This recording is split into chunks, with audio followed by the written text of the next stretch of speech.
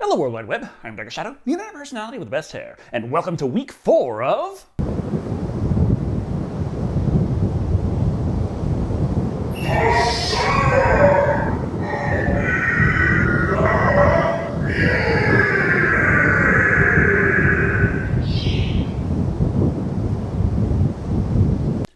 And today we will be continuing our look at the very unique movie series of Resident Evil. With Resident Evil Apocalypse. Released 2 years after the first, Resident Evil Apocalypse is at least the first movie in the franchise where they knew what they were going for from the start. Written by Paul W.S. Anderson, he understood that this was going to be an official Resident Evil movie. The studio didn't want it to actually follow the story of the games, and it was going to star his wife, Milla Jovovich, as an unstoppable force of awesomeness. And because this was written as a Resident Evil movie from the get-go, they could incorporate people, places, and things from the games in the movie, even if not necessarily doing it very accurately. In any case, Resident Evil Apocalypse incorporates aspects of both Resident Evil 2 and Resident Evil 3 Nemesis into its tale. Racoon City has fallen, and a dwindling few members of STARS try to escape, both to show the world what the evil Umbrella Corporation has done, and to simply not die. This is made slightly harder by the fact that they are being pursued by a hulking monster, Nemesis. Not to worry, for Alice is back, and even stronger than ever! Which is still accurate to the original video games, if you have a Game Shark. But let's take a look at Resident Evil Apocalypse and see just what horrors await us. We open up to a little recap. Just so y'all know, Milla Jovovich plays Alice, she worked for Umbrella at this secret biological weapons facility called the Hive, and last movie, shit went tits up real fast. The T-virus got out, everyone turned into zombies, and only she managed to escape. Along with Matt, but then they got captured by Umbrella hazmat dudes. He's mutating. I want him in the Nemesis program. Which might leave some of you wondering why this movie is called Resident Evil Apocalypse instead of Resident Evil Nemesis. Well, the studio decided that the benefits of being associated with Resident Evil 3 Nemesis were outweighed by the risks of being associated with Star Trek Nemesis. Take her to the Racoon City facility. Then assemble the team. We're reopening the Hive. I want to know what went on down there. Didn't you already do that last movie? Wasn't the whole plot that a team got together to open the Hive and go down and find out what the hell went on? I mean, I know this movie is from the early 2000s, that was before iPhones were a thing, but cell phones still were, and the internet. Oh well, the doors are sealed on their T-virus research lab, and the two folks that got out were clearly attacked. One was mutating, no way to know what happened unless you crack the Hive open again. Oh, would you look at that, there's T-virus swarming all over the place. Also, CCTV was a thing, radio communication. There were plenty of ways to let other people know what was going on. But we've got an apocalypse to happen. A Resident Evil apocalypse. With no time to spare, black SUVs speed through neighborhoods, collecting important Umbrella personnel, such as Dr. Ashford, played by Jared Harris, and his daughter, Angie, played by Sophie Vavasseur.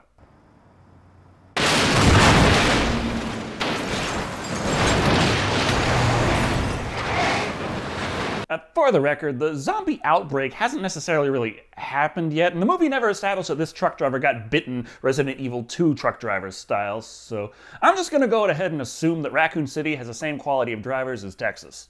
So the drivers are fucking dead, but Angie is still twitching. No time to check if she's alright, we've got to move on to introducing more characters, such as the perpetually badass Jill Valentine, played by Sienna Guillory, and the comic relief LJ, played by Mike Epps. No, don't shoot them! I'm leaving town. I suggest you do the same.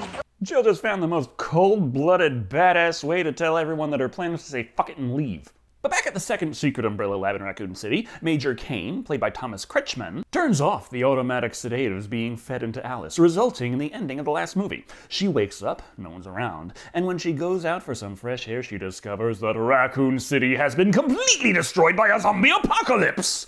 Where is everyone?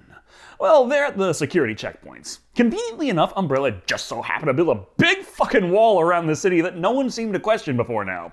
For ease of filming, we're only going to be using one of the security checkpoints. While that cuts down on sets, it does lead to some serious traffic congestion.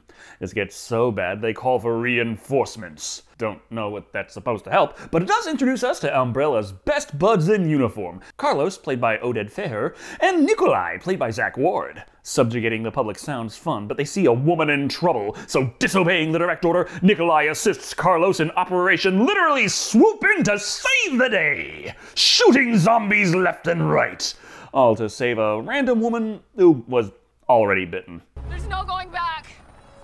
No! Oh, I understand the nihilism at that point, but you gotta remember, you still have the T-virus.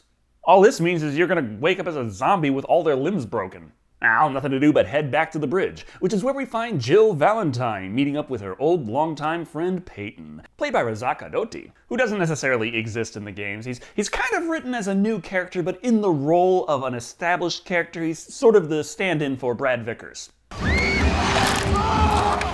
So, spoiler alert, I guess. As a zombie bites Peyton, and Major Kane makes the command decision to seal Racoon City off from the outside world.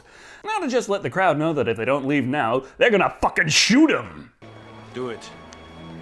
Use of live ammunition has been authorized. And to really hammer the point home, they handed the mic to the guy with a voice. Live ammunition has been authorized. Prepare to have your assholes perforated.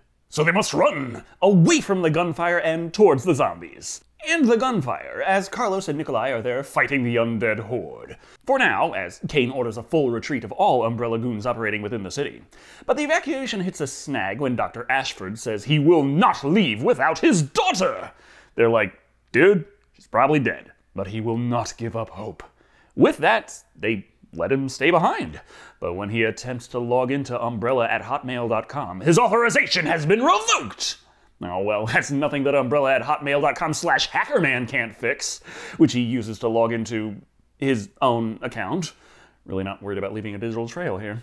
And he digs through the city's camera feeds. This segues nicely over to Alice walking into a convenient gun and clothing store. Sadly, not Kendo's, and suiting up before collapsing. That's because, as it turns out, she has been given the T-virus in a flashback! Up the dosage. Just do it! A lot of the T-virus.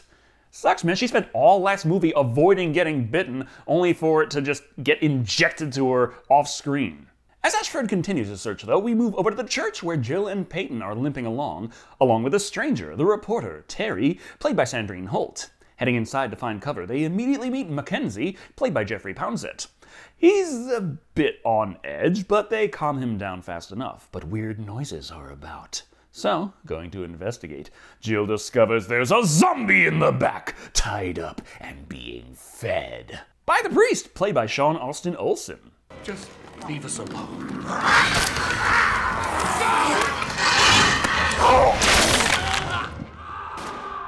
Though in the extended cut, they first meet the priest when they just walk into the church, and he comes out talking about the end times fire and brimstone and all that. And then they hear the weird noise, and Peyton takes him off, and Jill goes to investigate, and then the priest just teleports into the back anyway. Hearing the gunfire, Terry decides to say fuck it and leave, but they are surrounded by zombies! The power of Christ locks the door, but they soon realize that they are not safe inside either, as there are lickers about, so Mackenzie runs off! Oh gee, miscellaneous character is all alone, surrounded by monsters. I wonder what's gonna happen to him. He winds up with only slightly more screen time than the priest. Oh well, free gun! Now that the miscellaneous characters are all fucking dead, Jill can return to the pews with the important group. Her friends, and of course, the three lickers. Yeah, still regular lickers, despite what they said in the last movie. Now that it has fed on fresh DNA, it will mutate. It's kinda weird. I'm not used to monsters in sequels actually ending up with less powers. But it's still more than enough to take these three out. Peyton has no ammo, and Jill can't take on all three. But you know who can? Milla Jovovich! Launching her motorcycle at them, she backflips off it and shoots the gas tank, killing one licker and wasting a perfectly good motorcycle. Blasting away with her dual fully automatic submachine guns, she somehow managed to get out of a civilian gun shop. She smashes another with a cross, and then it's time for the shotgun coup de grace!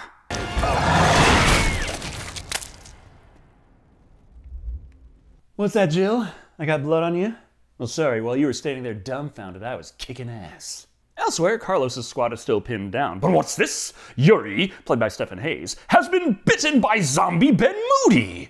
That's bad, but it doesn't mean he's going to be left behind by Carlos or his best bud Nikolai. They don't care if he's been bitten. They don't think that's a reason to shoot them. Unlike Alice over here, who's like, hey, Peyton, couldn't help but notice that limp. It'd be better to put you down now before we get too attached. Jill, however, refuses to allow this. If it comes to that, I'll take care of it myself.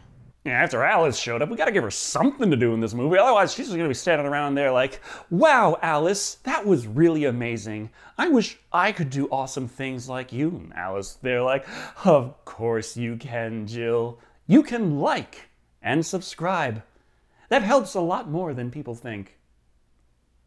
It's a good thing they came to an agreement here in any case, because suddenly zombies come up from the graveyard! How?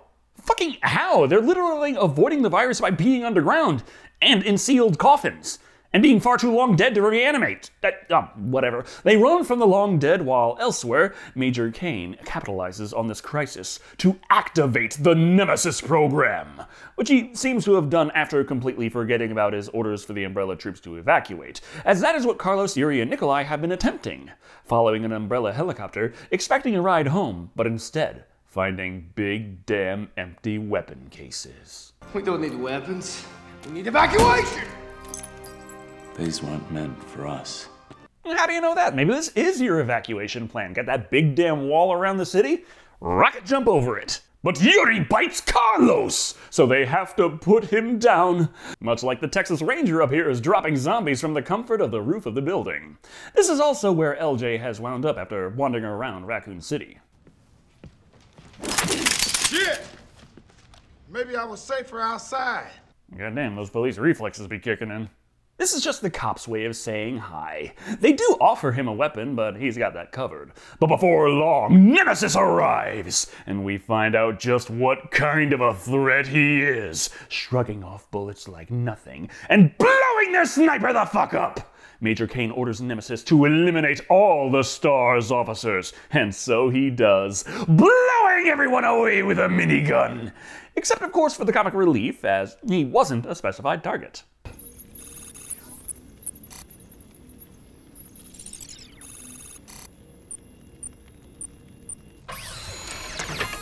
So what kind of a threat is Nemesis? He's pretty much the Terminator meets Predator. But what is Alice? Jill wonders, as Alice is clearly so much more badass than Jill is. Alice explains that Umbrella did something to her in their secret labs. But oh darn it, the phones keep ringing! Unable to avoid the noise any longer, they answer and find out that it's none other than Dr. Ashford, doing his best to keep this plot moving. He can offer them a way out, if they save his daughter.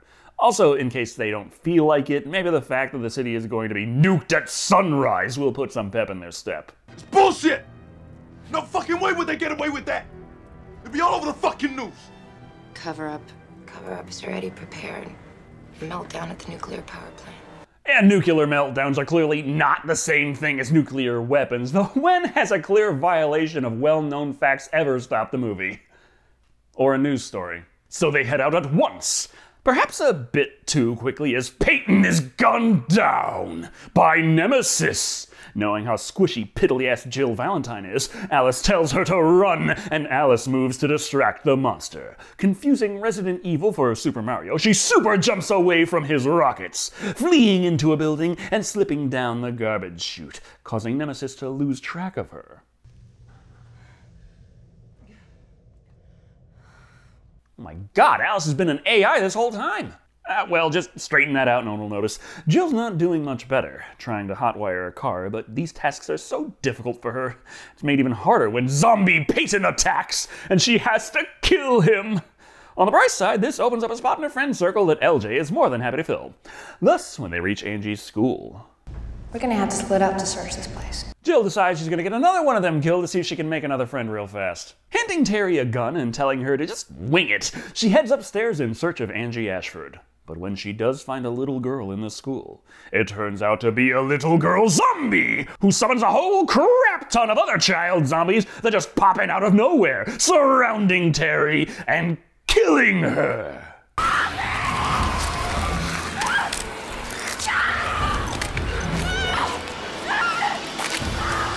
Turning her demise into a found footage horror film.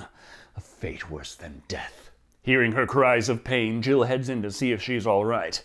Seems all the zombie kids have conveniently left the movie, leaving behind a convenient Angie. And yes, this is the same room as Jill grabs the camcorder while she's at it. On their way out, they try to cut through the cafeteria, but it's full of zombies. Jill says that's no problem, but it's full of zombie dogs! Things look bad, until Nikolai swoops in to save the day! Seems he and Carlos got a call from Angie's father as well. Will he be Jill's new friend? At your service. Mom! Wait! Angie! Save the girl!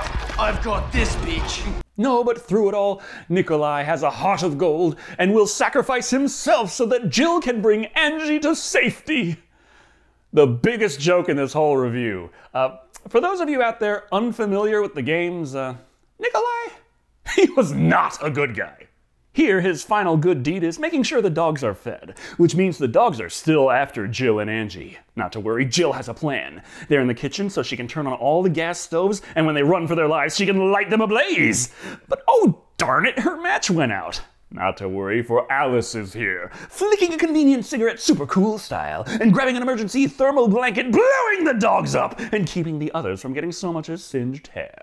That out of the way, they can hammer home a few plot points. Hey! Angie's infected with the T-virus. Also, so is Alice, but the movie's specific way it works for them is it means they kinda psychically know this about each other.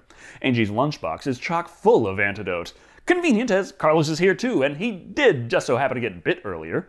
Should've told me you got bit, motherfucker. I'm hanging with you and shit. Oh, I'm sorry. Nikolai was a self-sacrificing hero. Carlos is the asshole in zombie apocalypse who keeps it secret that he's been bitten. Point is, they got the kid, so Dr. Ashford tells them how to escape. A handy-dandy helicopter! Though the helicopter crew isn't expecting them, so they might need a little, negotiation to get on board. However, Dr. Ashford's control is cut, because Major K knew what he was doing the entire time! You really thought I didn't know? Yeah, hacking into his own account made it kind of easy to figure out, but, if you knew, it means you were letting him, so, why? I mean, we wouldn't have a movie otherwise, but it would help to have a little motivation. Either way, they've got a helicopter waiting for them, so knocking out a sniper and grabbing a cable, Alice runs the fuck down the building and beats the crap out of everyone below. But before they can hijack the helicopter, Major Kane hijacks the scene, capturing Carlos, Jill, LJ, Dr. Ashford, Angie, and giving Alice an ultimatum. You see, she's a lot more like Nemesis than you think. He's built for brute strength, and she's more for lean agility and intelligence. Kane would like to know which one is better. So, orders Alice to fight Nemesis to the death, or he will kill one of these innocent people. What makes you think I care?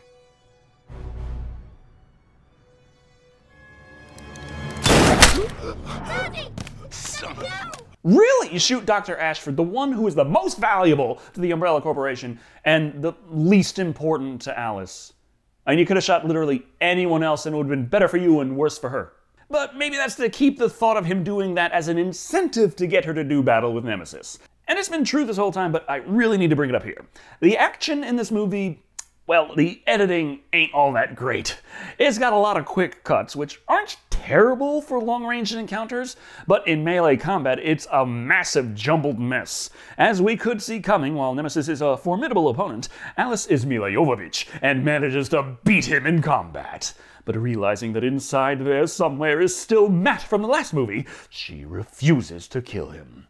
This means when Kane decides to clean up the rest of the characters with an order to Nemesis, surprise! Nemesis kills Kane's men instead! That's right, kids! Nemesis is a surprise good guy! The rest of the characters break out of their minds and begin kicking Umbrella ass! They don't give up so easy though, and when they bring in the big guns, the final heroic act of Nemesis, powered by love and friendship, is to sacrifice himself to save the people! And it likely goes without saying, but for those of you unfamiliar with the video game, Nemesis was not a good guy. Very not a good guy.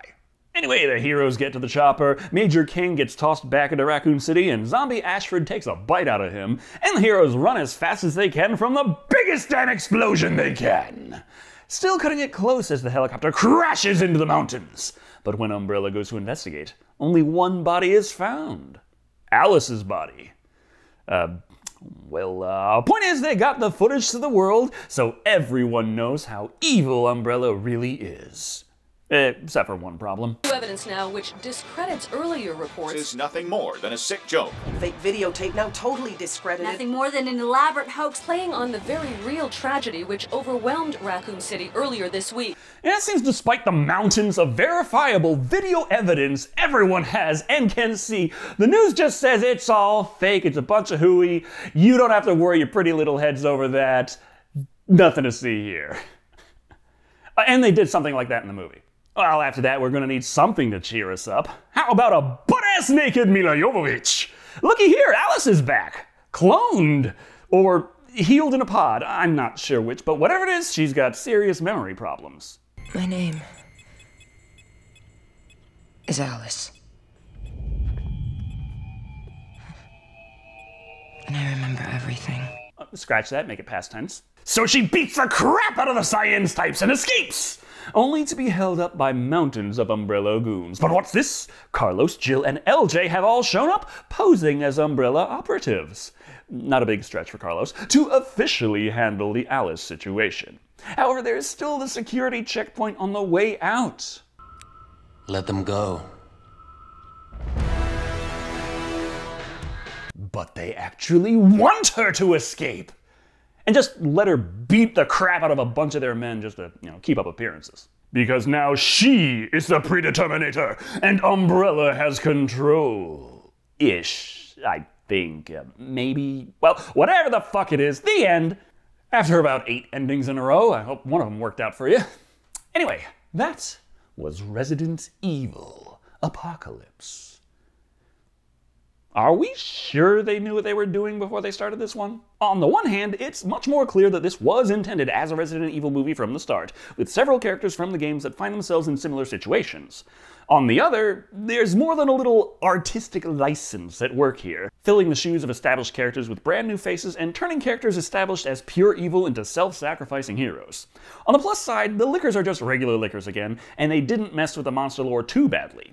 Having the T-Virus give Alice superpowers is odd, but hell, Milla was going to be doing backflips and snapping the necks of hordes of monsters anyway. At least they gave an in-movie excuse for it. As far as the movie handled Jill, it was alright. Sienna did a phenomenal job on the performance and looked great in the role, looking like Resident Evil 3 Jill Valentine more than the Resident Evil 3 remake did. She does have a tendency to get overshadowed by Alice though, which isn't great for fans of the video game series. And speaking of which, as a fan of the games, I have to say that the way they handled Nemesis was weird. Turning him into a cross between the Terminator and a Predator, and oh yeah, not having him transform into a bigger monster in Act 3, when that is actually part of the power set in the games. While the acting was fine, and I did appreciate the practical effects, the shots where they didn't add moisture to the suit really made it come off looking like an incredibly elaborate Halloween costume. At the end of the day, Resident Evil Apocalypse is a decent follow-up to the original film. It's more Resident Evil than the first, while also being less. But at the very least, it's a lot of fun to watch, coming in at 3 explosions out of 5. It was also the last one I bothered to see in theaters. Thank you all for watching. I've been Shado, and remember, if your battle-hardened friend leads you to a zombie horde and then tells you that you need to split up, they were never your friend.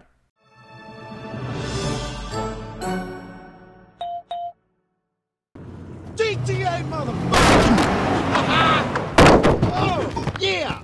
10 points! Okay, I have to have reviewed something else related to video games. Aha! Detective Pikachu. Yes, I did actually review that. It's right there. Or you could check out whatever random crap YouTube recommends, which might actually be more related to Resident Evil now that I think about it.